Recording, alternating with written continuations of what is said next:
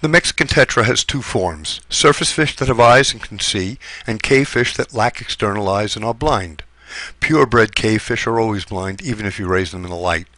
We've discovered that the offspring of two blind cave fish from different caves can see. This video reveals how we know this. We test vision of month-old fry by placing them in a small dish at the bottom of a cup with black and white stripes on its inside.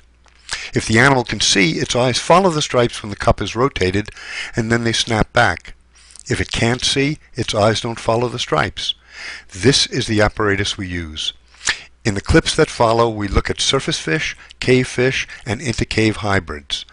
Look for eye movements that slowly follow, then quickly snap back. This is a surface fish with large eyes. You can see that several times its eyes follow the clockwise rotating stripes and then snap back. It has good vision and can see the stripes. This is a cave fish from Tinaja Cave. Its eyes are smaller than the eyes of surface fish. Its eyes don't follow the motion of the stripes, in fact are motionless. It is totally blind.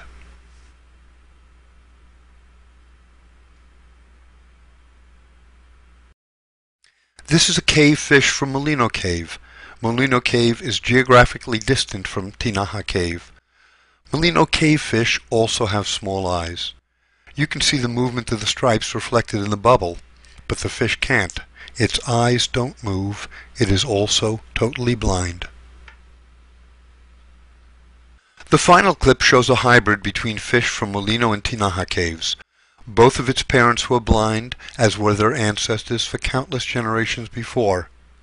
Note that this fish has eyes larger than those of the pure cave fish, although not as large as those from surface fish. It certainly isn't blind. Its eyes follow the stripes and snap back, just as with the surface fish.